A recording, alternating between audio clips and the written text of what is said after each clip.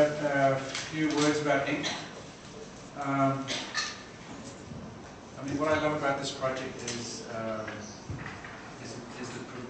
perversity of the research, because it could be argued that we are now in architecture schools dealing with the first kind of post-ink generation of architects.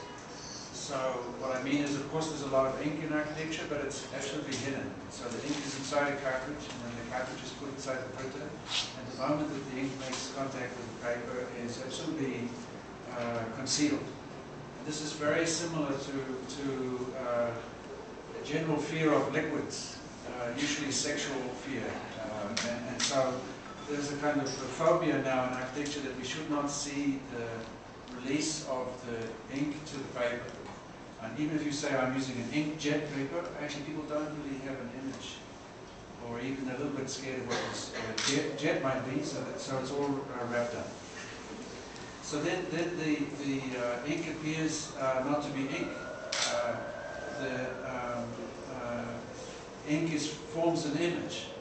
And so even if you have some sophisticated knowledge of which inks, which kind of paper, and which kinds of inks give you the best image, it's read as an image, not read as ink as such. So maybe it's a post-ink generation, so for you to launch ink investigation is amazing.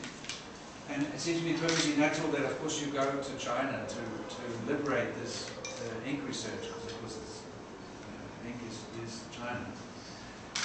In architecture, of course, ink is identified with the line. I mean, I would say not just the mark, but the line. That means with precision, with clarification, with specification, with control, with giving instructions, and all of this. And it cannot be just any ink. You remember that Le Corbusier did not win the League of Nations competition because he used printer's ink rather than China ink. And the rules of the competition said China ink, and he used printed ink. So the French member of the jury, the academician, fired him using that rule. And so, of course, printer's ink is very particular. Printer's ink was required by the Gutenberg press. You needed another kind of ink. So, of course, printer's ink is machine ink. So, of course, when they reject a machine architect, he's using machine ink, so he has to go out, right?